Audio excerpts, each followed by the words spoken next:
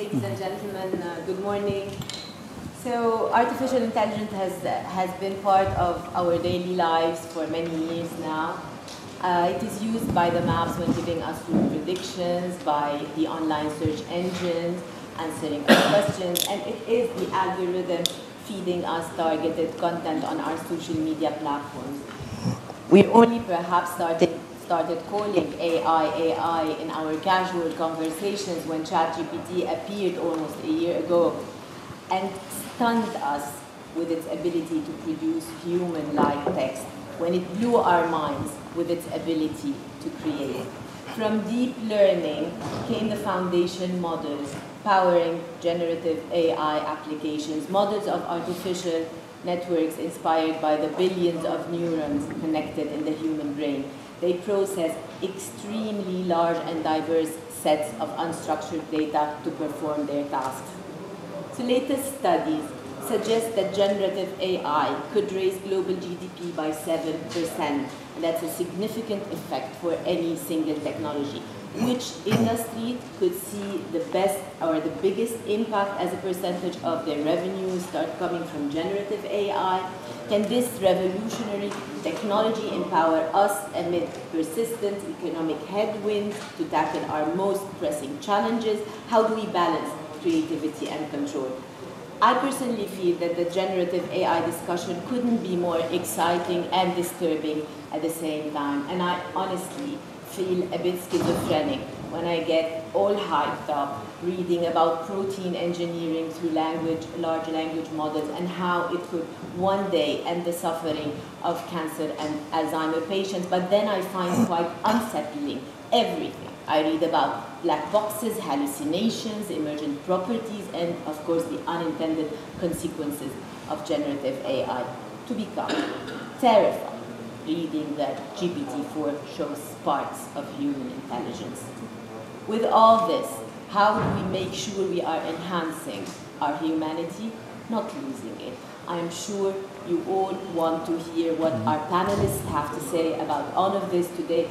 I am honored to be joined by Mary Cummings, the Director of Mason Autonomy and Robotics Center at George Mason University, Pascal Fung, Chair Professor in the Department of Electronic and Computer Engineering at Hong Kong University of Science and Technology, J. Lee Clark, Distinguished Professor and Director of the Industrial AI Center at the University of Maryland, and Jeremy Jerkins, the Managing Director at the World Economic Forum. If you choose to share insights from this session, please use the hashtag AMGFC23. And let me start with you, Missy. So we have all these promises of adding value and growth to the global economy.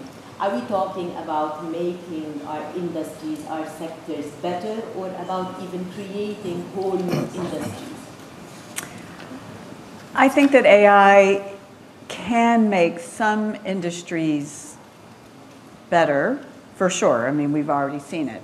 I do think that we're going to see a lot of new jobs created, and I think it's hard for us. You know, you hear the mantra over and over again that jobs are going to be taken away.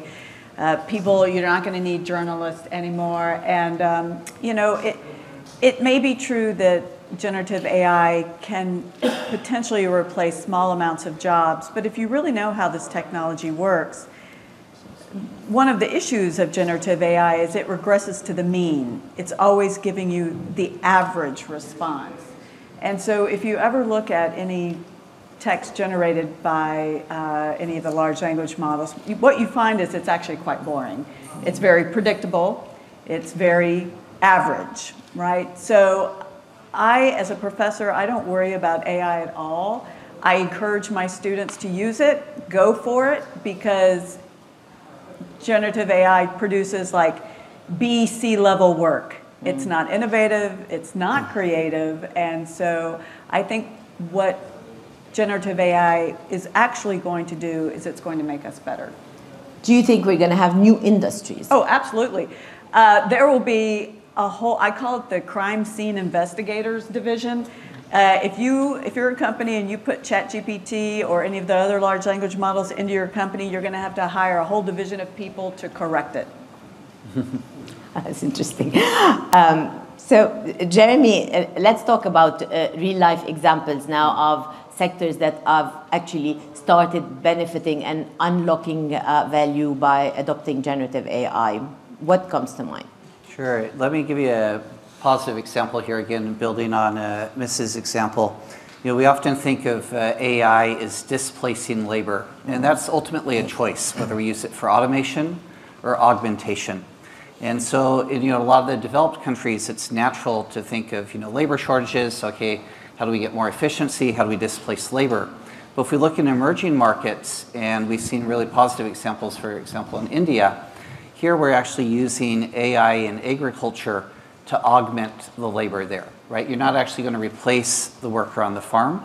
And we recently ran pilots in the state of Telangana, 7,000 chili farmers, where we looked at, say, okay, how do we use digital technologies, including AI, to improve the utilization of water, reduce the usage of pesticides, improve time to market, and increase the yields on the food production.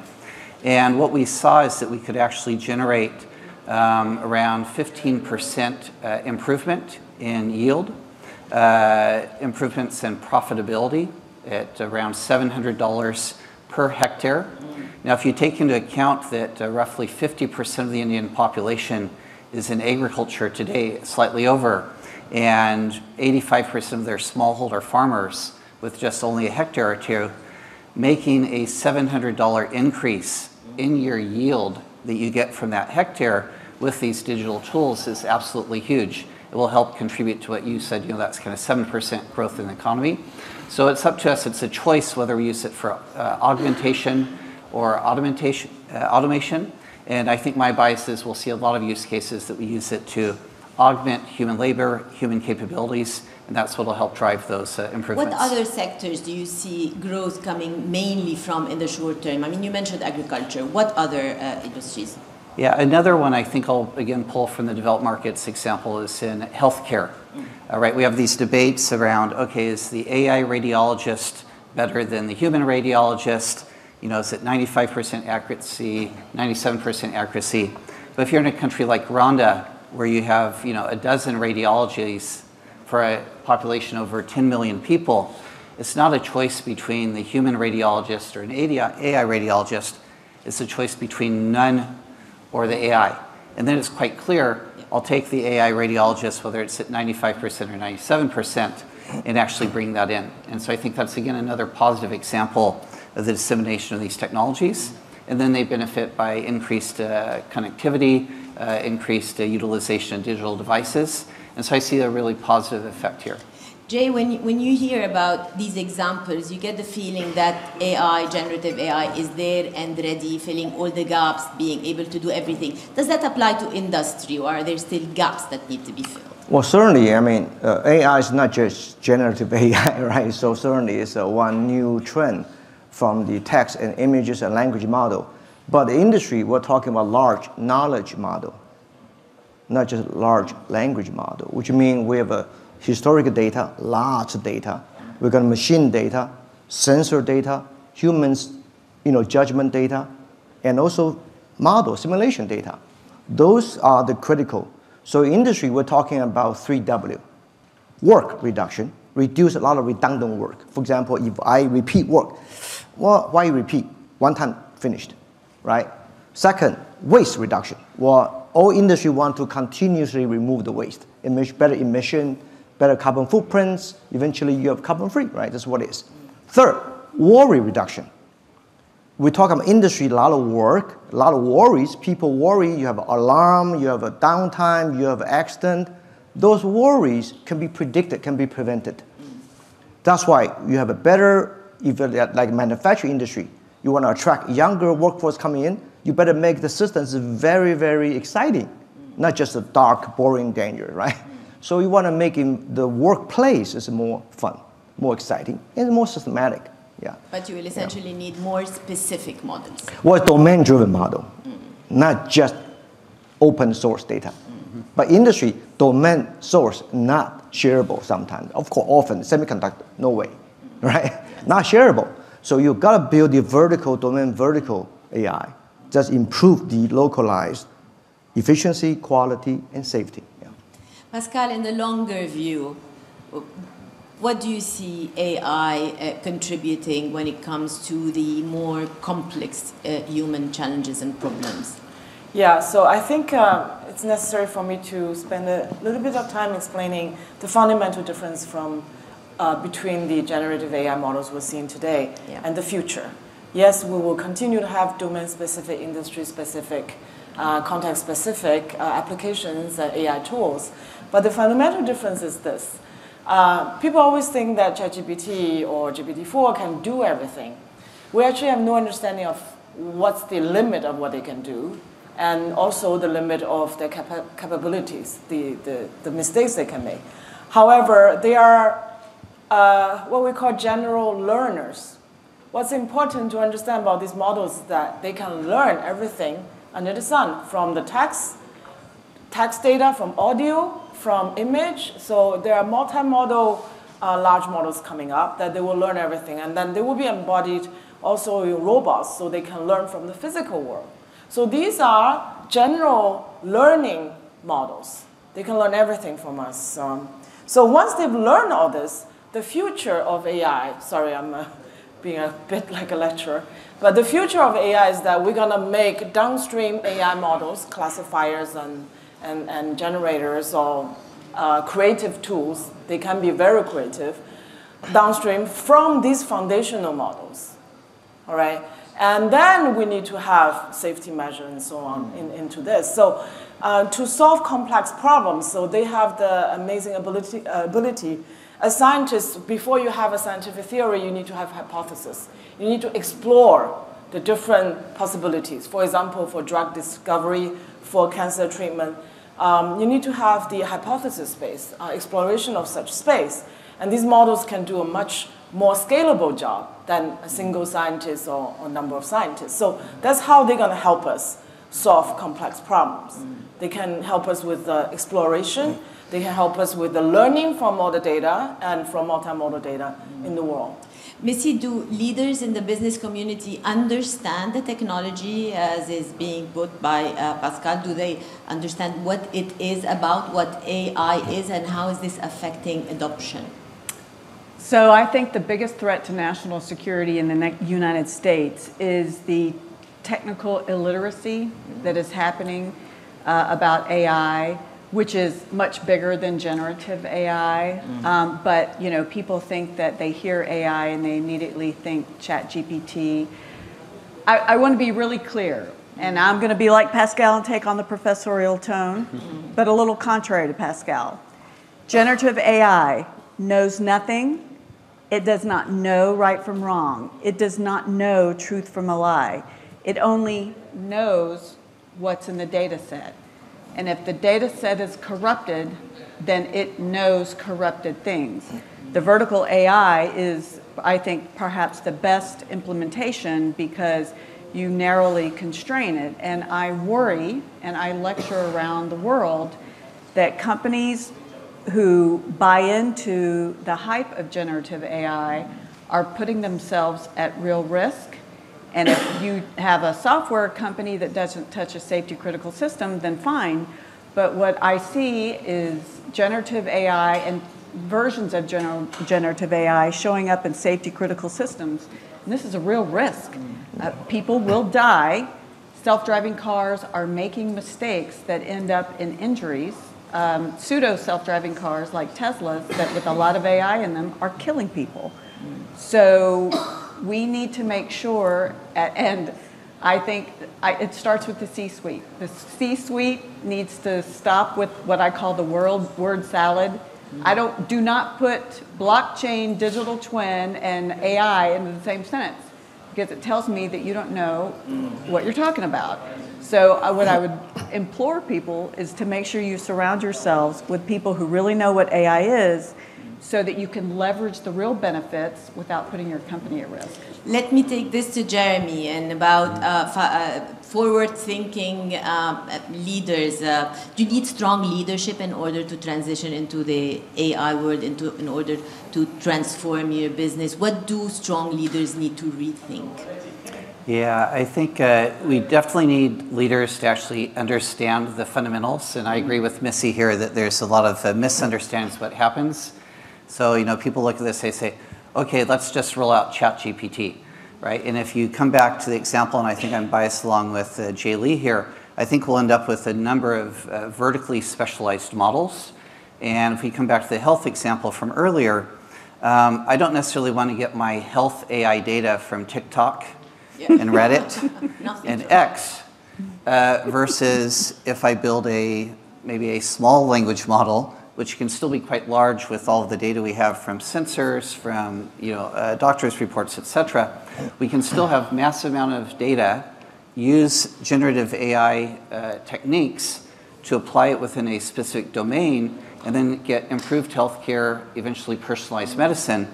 But it'll need to be done with intention. It'll need to be done with understanding of the trade-offs. And here I think this is where the role of dialogue is important. And sometimes you can actually, you move slowly to move smoothly, and you move smoothly to move fast. And if you just rush into, okay, let's roll out these models because everybody else is, you actually do introduce these risks in. So I think it does require deliberate leadership, conscious understanding of both the opportunities and the goals that we want to pursue, but as well as some of the risks that come with it. Pascal, when we talk about enhancing productivity, are we also talking about changing workflows within an organization, changing values within an organization? So coming back to this misunderstanding of generative models again. So maybe, it's very important to understand that these models are general learners. So we use them to learn about general human capabilities so for example, the ability to do logical thinking, reasoning, the ability to plan, the ability of multiple languages. These are the abilities that we learn, common sense and so on. There are benchmarking papers that we publish to measure these abilities of these models. So what you want to use them in industry is that you have to, first of all, understand whether in your application you need any such human abilities. You don't need ChatGPT if you are doing safety, some kind of classification of, I don't know, downtime or something. You don't need that human common sense, right? When you don't need that, don't use it, because then it also has a possibility of hallucinating things that you don't want. But if you really need human capabilities, you start with these models, and then you fine-tune with your applications with human in the loop.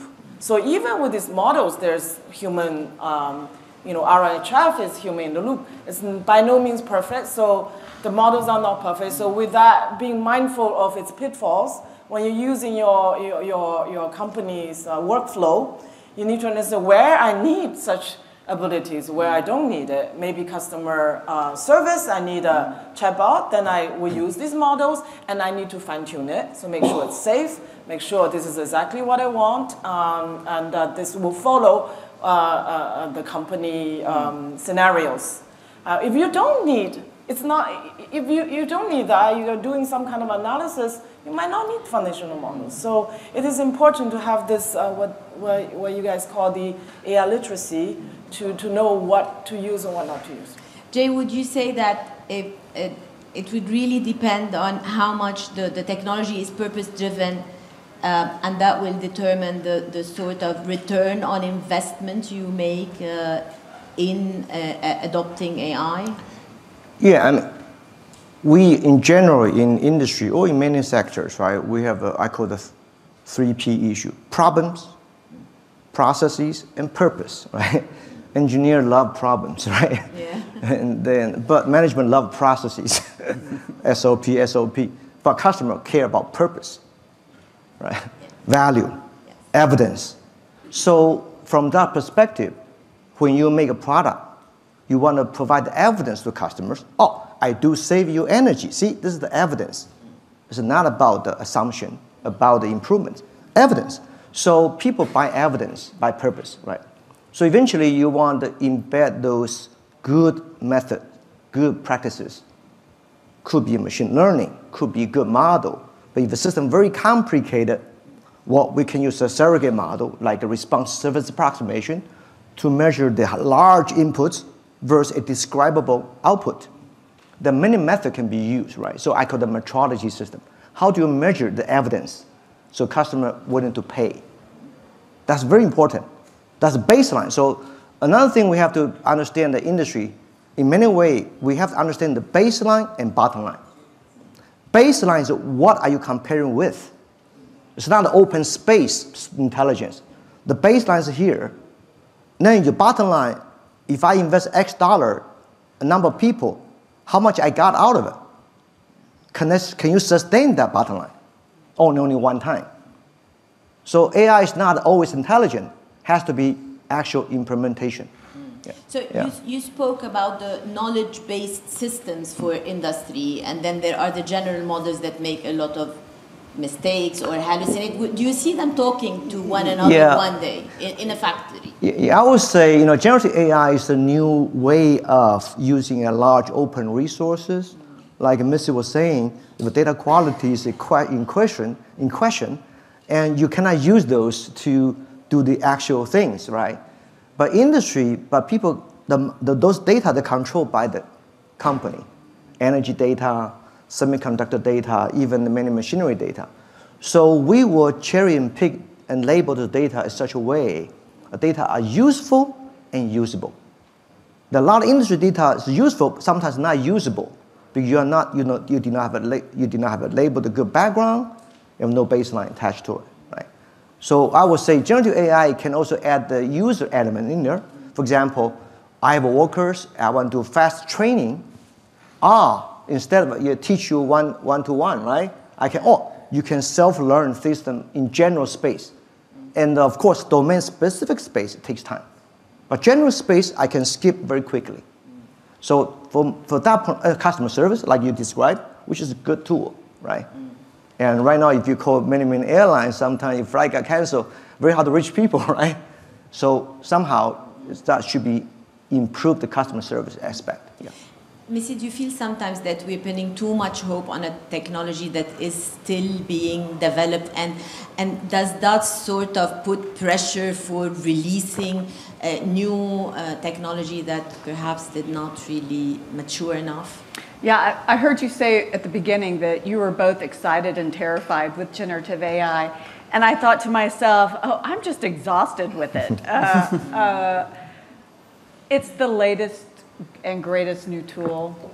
So this is not my first time with World Economic Forum. Pascal and I were many years ago on the Robotics and AI Council, and this was like 2017. And we were on the Robotics and AI we were talking about the wave of AI that was going to come. And one of the messages that I delivered personally to Klaus was there's too much hype. It's going out of control, and here we are 7 years later, and I'm actually thinking about moving to a desert island because I can't get away from it, right? It's a tool in a toolbox. It is not the only tool, as the other speakers have said. You need to know when is the right time to apply it and when it's not the right time to apply it. But I'm very, very concerned that people are starting to commit large resources, and this is particularly bad in the United States, we're going to commit large resources to developing potentially generative AI models that are incredibly brittle. The United States is looking into whether or not we can replace research scientists with generative AI. It's insane. It's not ever going to happen, at least not with the tools that we have right now, but they're thinking about committing hundreds of millions of dollars into trying to make this happen. This is a mistake. We need to augment humans with generative AI. If we go down this path of trying to make independent research scientists with artificial intelligence in the form of generative AI, I can assure you that would be the end of the United States being world leaders in this space. That's a very strong message. So, Pascal, and I started talking about AI when I felt that I had an assistant I could ask questions to, and then realized that it was sometimes very confidently giving me totally wrong answers. Now, I understand you call that hallucinations. Are these solvable problems? what is the story of not being able to reverse engineer an output that is coming from a system of generative AI? What do all these problems tell us, Pascal, and are they being solved? Yeah, so first of all, I do remember our discussions, 7 years ago. But I also want to say that me, along with many scientists in AI scientists, I had this recent exchange with Yoshua Bengio.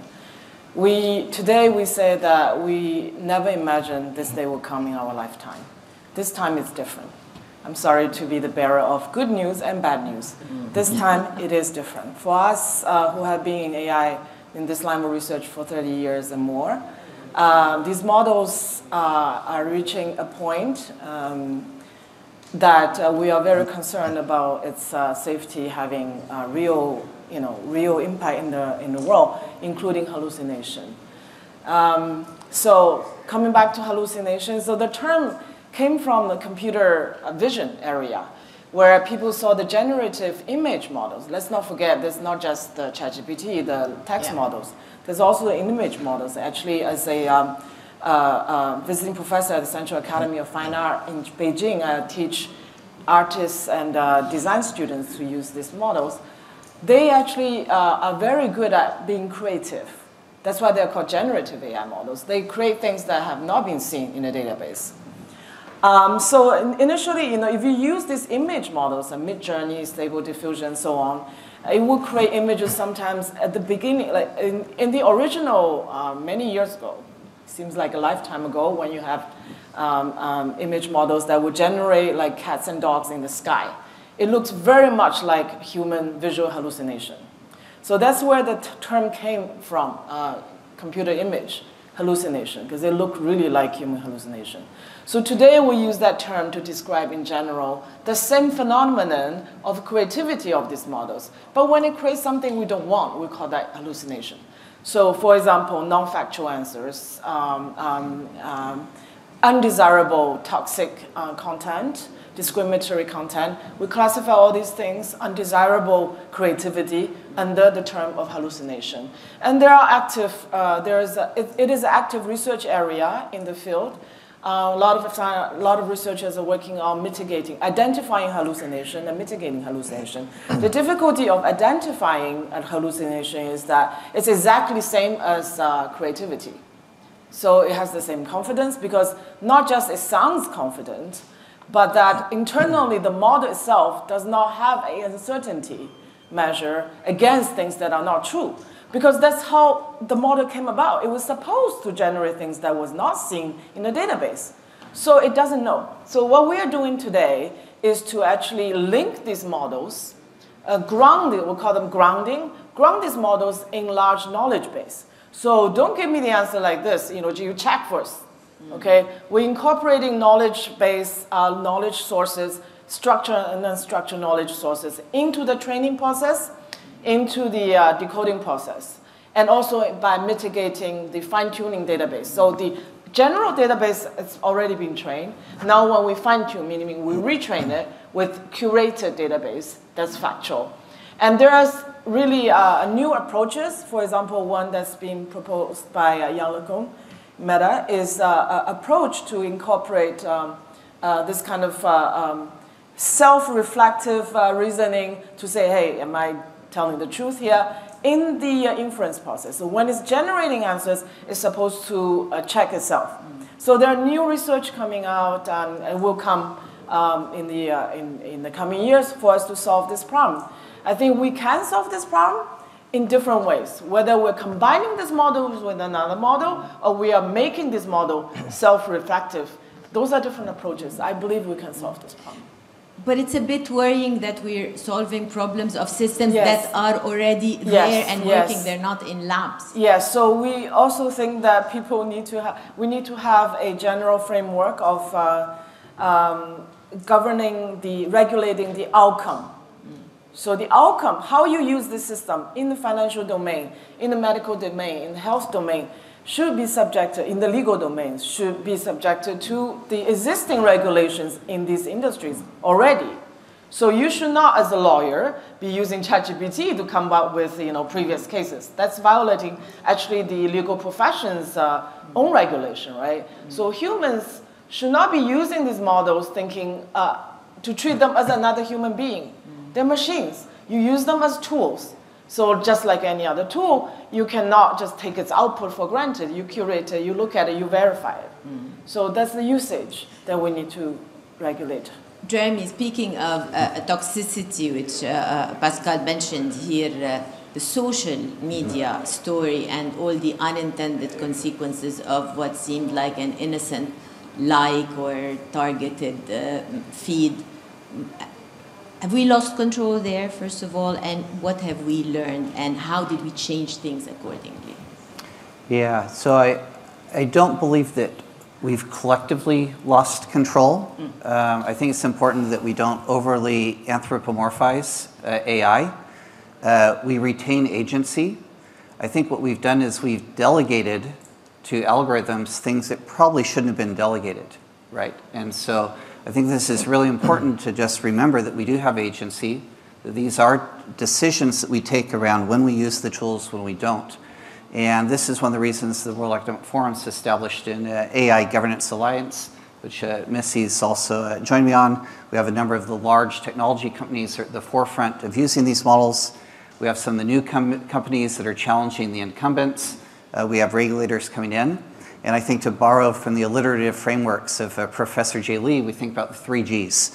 One, the guardrails that Pascal's discussing there. It is important to discuss, when should we not be using these technologies? We need to understand them better. Mission critical functions, things that are around life and death. What is the governance that we need around these models? How does that play out in different contexts? Again, the model I want in a manufacturing floor or in a delivery system will be different than in healthcare or a nuclear power plant. And then what are the guidelines that we can propose for companies and institutions on how to think about these things? So I think this kind of guardrails, governance, guidelines, it's an important way to consider that. And then if you have this framework, then depending on the use case, depending on the purpose and the intent, you can look at. But I think within that, again, it's important to retain agency, to be conscious of that, and not just assume that there's some autonomous system out there that's doing this, right? We're still responsible for what we put in place. Jay, speaking of life and death, is it a kind of an evolution? Will some systems just die and others live? You mean human or? Hopefully no, AI.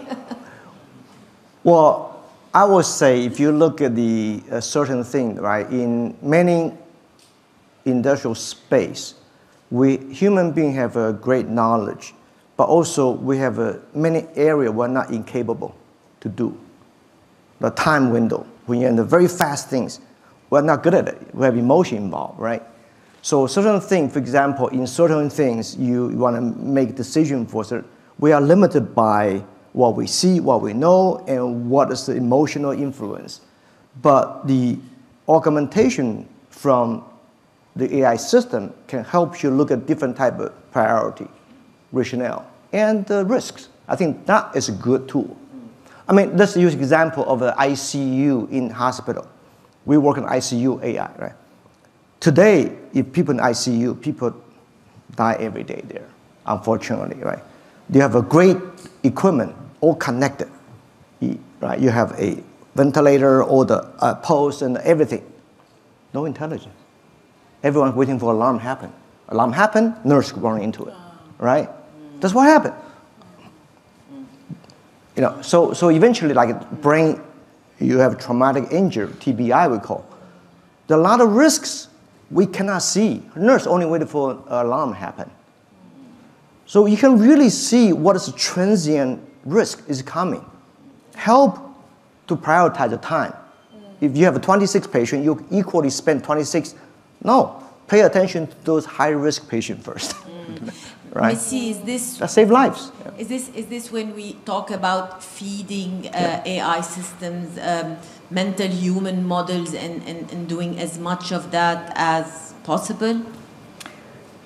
Well, it kind of goes back to what Pascal said. The real success of these systems are not going to be just a generative AI model. It will be a generative AI model plus model-based AI plus combining with GoFi, good old-fashioned AI, right? So I think that we need to move away from, I feel like people desperately want some magic in their lives, and somehow generative AI has, there's got some magic to it, and I think we love to have magic, right?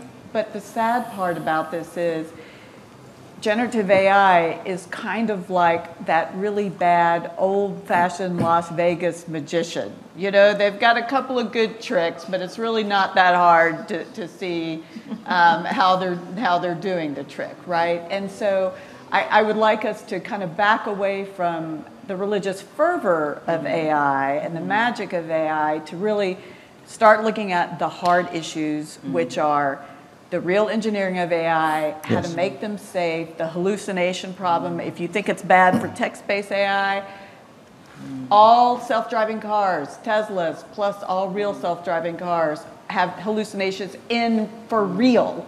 They see things that are not there and they slam on their brakes, and this has led to countless accidents and some deaths, right? So I hope that we really concentrate on getting our hands dirty in the AI to try to make it work, and to make it work, we're going to have to build an infrastructure around it. So in that sense, to what extent do you think regulations should be focused on the actual engineering rather than the national considerations or national priorities? I have to tell you, the United States is so bipolar right now. I recently finished a year with the Biden administration helping them do regulation for self-driving cars. And it's just a technology we refuse to regulate. So despite the fact that there's been a lot of deaths and lots of problems, we're not going to regulate self-driving cars. Okay, then like half a mile over in DC is everyone trying to ban large language models in ChatGPT. And as a scientist, it drives me insane because the technology they want to ban for large language models is the same as what's in the cars. And I've said that more than once to the administration. You know, if you ban it over here, you're going to have to ban it over there. It's the same. And this, you know, this is one of the reasons why I run around screaming that, you know, everyone's an idiot. You need to go back to school and learn about what these technologies are, because, you know, and this, if you cannot just start making sweeping grand regulation, it's going to have to be in the verticals. You have to regulate self-driving cars. You have to, separately from medical devices, separately from financial industries, right? Because the application is, you cannot get away from the fact that it's data specific. And so instead of trying to have grand regulations and sweeping policies, we need to look at this each in an individual case. Pascal, how does it affect the rolling out of technologies when we speak about different geographies with different regulations, say in the East, in Europe, in the US, and then you talk about one company that is operating in all of these spaces? So today, the reality is that every jurisdiction has different regulatory framework on AI and technology, the use, privacy, and so on. It's some of it. You know, EU can be more stringent on some aspects, and China is more stringent on other aspects, and so on. So I think all the global companies operating in these different jurisdictions, they have to comply with all of them, right? So that's a challenge for global companies. However, I think there is something that's really important to all the countries and all people. And I think it is time we start talking about an international treaty on AI safety. If we have learned any lessons, so I was, as I mentioned, I met with the grandson of Robert Oppenheimer last week in Geneva. There's this Oppenheimer project, and they asked this question: what lessons have we learned from the Manhattan Project? So what we have today is that every major country has a Manhattan Project on AI. And nobody knows what the other is building. And everybody's scared, right, about the red lines. So why don't we get together between nations to talk about the red lines we all do not want to cross? For example, Ms. earlier mentioned that putting AI in operation of nuclear weapons as an example. For example, the rights of humans should precede that of any machine, no matter how human-like they become in the future. So, and other things, right? So I think this is time, not only we have all these multi-stakeholder, multinational discussions on AI regulations, but also really precisely on the red lines we should not cross now and in the future. Because again, it is not hype. This is a new era of AI from these models because they are universal learners. We did not build them to learn A, B, and C. They learn everything on their own with a very simple objective function of autoregressive self-learning. So what this are is the red lines for you, Pascal? the red lines for me. So one of it, which is that the human rights should always supersede of machine, no matter what happens. Any conflict will come between an anonymous human being to a super intelligent machine that's superhuman-like. That human should always have more rights.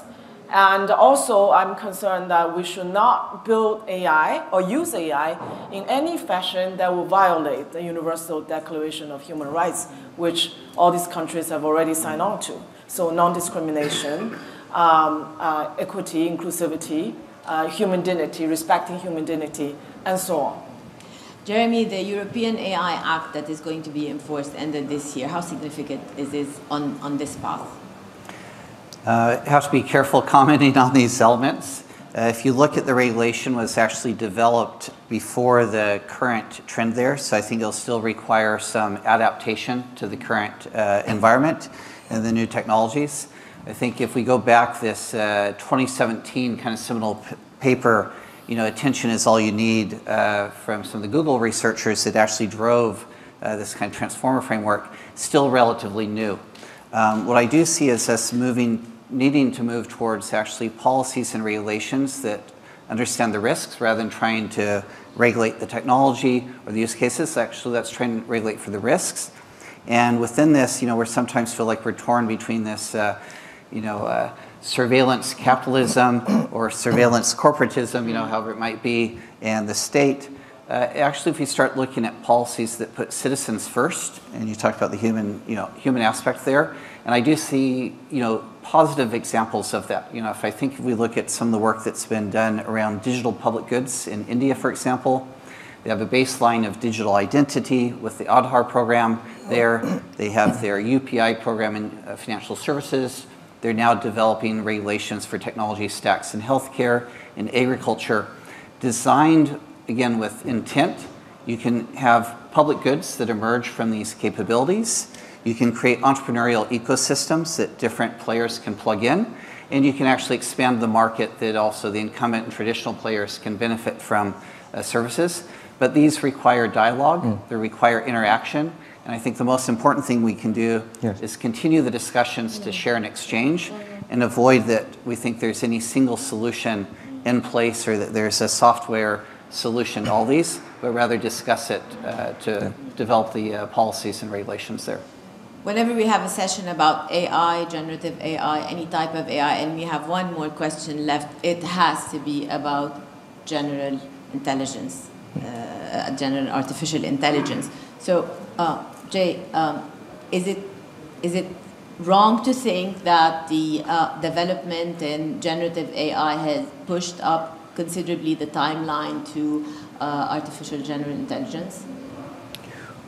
Well, no, yes or no, because in some unknown space that can help us improve the knowledge acquisition, improve the extent what we don't know, right? The learning system, which is good.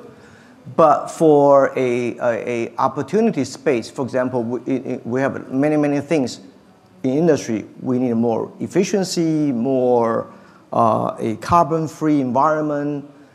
We need to apply good method. Doesn't matter if it's AI or whatever. But if I do use AI, well, I want to make sure we have a more precision things. But in generative AI, give you many possibilities. But industry, we're looking for precision, a different culture, right? So we're not talking about possibility, precision semiconductor, 7 nano, 5 nano, 3 nano, 2 nano, right? For aerospace, you have a much fuel efficiency and better, the safety, all the precision. So I think the future, we need to look at how we make the data quality better. And trustworthiness is very important. Certain area you're talking about beside the red line area, but you need also understand gray line area, right? The news, fake news. If I keep feeding you the fake news, you train a model, they're going to be fake plus fake, right? Fake plus. But in a critical, sensitive time frame, in some election, there's big bad things to happen. So that's why I'm saying how you have a good method to have AI trustworthiness of the things, right? Pascal, from the very specific to the very general, would general artificial intelligence be a challenge to our humanity, to our own existence? It's challenging our existence right now, isn't it? I talk to artists. Actually, I'm going to talk to artists next week in Milan again. I talk to scientists even. And I talk to policymakers, writers, so on. And every time I talk to people, they feel that these tools are doing something that they are used to doing. So it's already a challenge. But is challenge bad? I think the challenge we're facing today is pushing us to ask the question of us. Who are we? What are humans? What's our humanity? And I have talked to people, and this is how I explain where we're going to go with AI. AI will become more and more powerful, and it's going to be multimodal, it's going to be embodied, it's going to be in robots. You will see robots in a few years that will go around learning on its own physical tasks, right? Including intellectual tasks. So these machines will be able to do not just the stuff we are doing physically, that we are used to, right? They can fly higher than us, they can run faster, but they are going to be thinking better than humans. The thinking, so the term thinking has been a threat to a lot of people. What are human beings but thinking machines? Are we just thinking machines though? Humans are not just thinking machines. We're not just the ones who produce PowerPoints or write analyst reports, or even somebody who produces algorithms. Because today we're using generative AI to produce methods to check the safety of generative AI. So all this thinking process can be also assisted and augmented or even replaced by AI. I cannot think in all domains. I know very narrow scope of knowledge. So there are things I don't know, I can ask my AI to help me think, right? So we feel threatened because we always thought that's what makes us humans unique, our language abilities, our ability to speak, our ability to emote, our ability to think. These seem to be all doable by machines. So what's our humanity? That's a challenge to us. I think we need to focus on our humanity, so the way we respect each other, the way we treat each other with understanding, empathy between different cultures, to learn about each other, right? To understand the kind of questions we need to ask. What are the big questions we need to ask today? What are the big problems we need to solve? AI helps us solve problems. We ask the questions. We ask the important questions. Yesterday, I learned this term, Ubuntu, from a participant here from Africa. I love it. I am who you are. I am who everybody is. That's human. That's not machines. Machines are not who we are. We are who we are. Thank you, Pascal. Jeremy, are you worried? We have very little time. Very little time. I'm actually quite a bit more optimistic. I'm much more concerned around the immediate existential risks of geopolitics, of climate change, of misinformation, election, than I am around necessarily killer robots. So I realize there's a few of them in the cars going around, but the way it's sometimes portrayed. But I still see more opportunities than not. I think I see far more green areas. And the generative AI can actually help raise the base level of capabilities for a number of individuals, actually empower them. and then augment the capabilities of the strongest or the most thoughtful people to be more creative and more applied. So overall, I'm optimistic on this, but we still need some regulation and governance along the way. Missy, final thoughts on general artificial I'm with intelligence? Jeremy. I'm just going to go out there and say it. I do not think we are any closer to AGI today than we were 6 months ago, than we were a year ago. I think that many people are going down the wrong path. It's not happening. There's no intelligence in these systems. There are no sparks of intelligence in these systems.